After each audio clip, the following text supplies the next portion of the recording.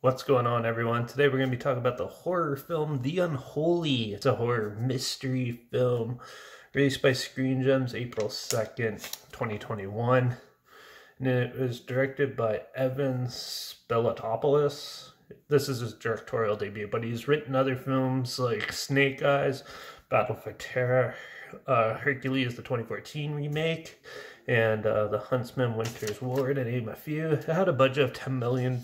So now The Unholy is basically about investigative journalist who first goes to this small town to investigate these weird cattle signs on these cattle and stuff. A completely different story than what he actually finds, and it ends up being just Metallica fans putting the Metallica symbol on cows, which is hilarious. I love that. And the first bit was pretty funny and stuff, but yeah. But then he slowly starts uncovering miracles that are happening in this town, like a person who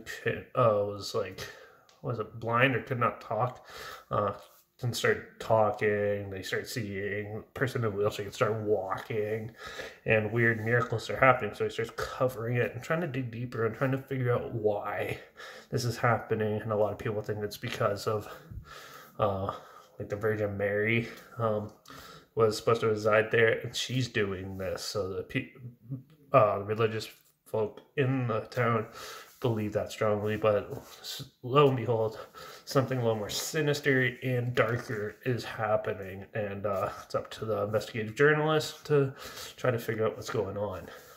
This is your run-of-the-mill horror film.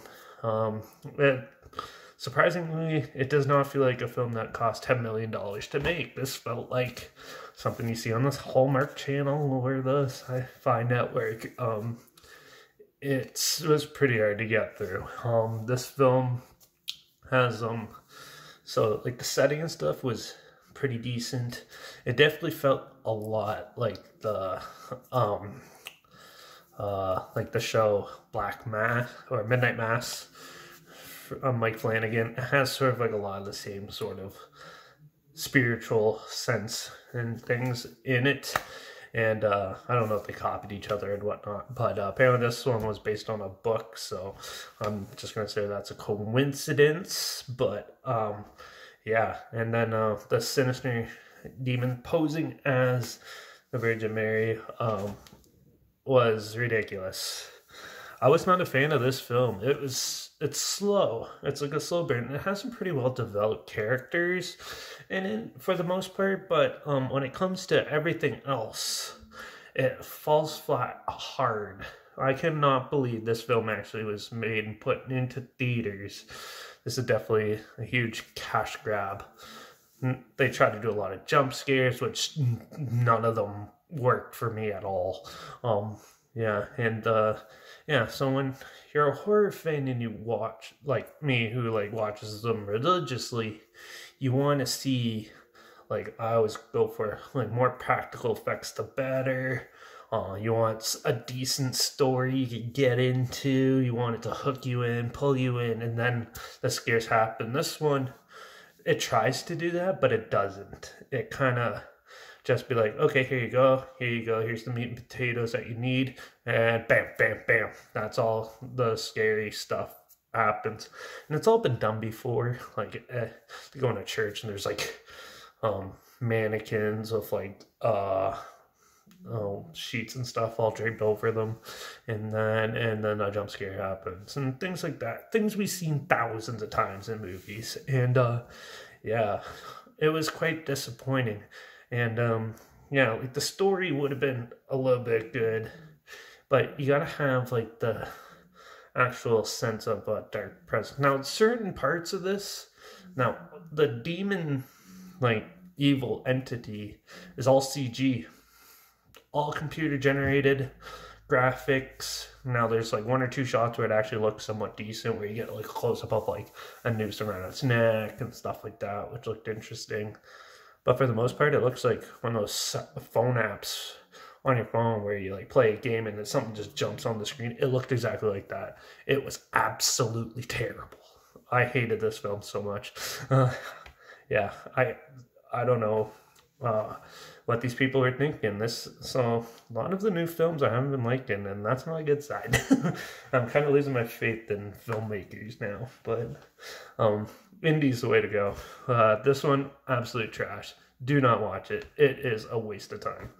The acting and stuff was actually pretty decent. It seemed like they tried to make something better, but the reactions and stuff definitely weren't genuine to like something that would be freaky. They'll be like, oh, like something like that. It was just like so odd and just not the way you'd react if a demon like appeared in your room or something. And definitely was not scary at all, which a horror film has to be, or at least unnerving. And this one, it's been done before. It has those typical people like, oh, they held a church sort of setting near this tree where people are getting it, and then miracles start happening again. And then the demon shows itself, and it's so predictable and dumb. Like it wears a mask at one point, pulls it off, and it just looks like a human face underneath. Nothing scary, nothing too disfigured. Just dumb. It's not an R rating, and it looked like a PG-13 movie. Like, I don't know. Yeah. So enough ranting from me. I'm gonna give the Unholy a 1 because it had okay scenes, I guess, with the ghost demon in it, but 99% of it was terrible, awful, waste of time. Do not check it out. But if you like jump scares, you might find this one interesting. I don't know. But sadly, another film that went to theaters, that's absolute crap. Terrible. Film industry, get going. Gotta start doing, I don't know what's going on. But yeah. Another disappointment down. Probably a whole lot more to go. But for now, yeah, I'm going to give this one a 1 because at least the acting was somewhat decent. Cinematography was way too clear. It looked like it was shot in 4K, and then the CG made it look like it was made for the Sci-Fi Channel. So there's a trailer link down below if you want to check it out. If you sounds like something you might be interested in, but other than that, I wouldn't. Well, also my Instagram, that's always linked down below, where post clips of films are going to be in the future on my story. With the film title and hashtag subgenre of film in the hashtag, so you can follow me there to stay in the loop. Usually it's better movies than this. And or you could also check me out on Letterbox, Derek P Reviews. That's where I post my first star rating right after watching the film. Yeah, so follow me on one of those to stay in the loop. Like this video, share some more people over. Comment your opinions of the film down below. Let me know your opinions on it. I'd love to hear your thoughts. And also, yeah, if you have any films that I want to hear my opinions on in the future, comment those down below. Try my best to get them as soon as we can. And if I can find them, and I'll review any genre, so don't worry about that.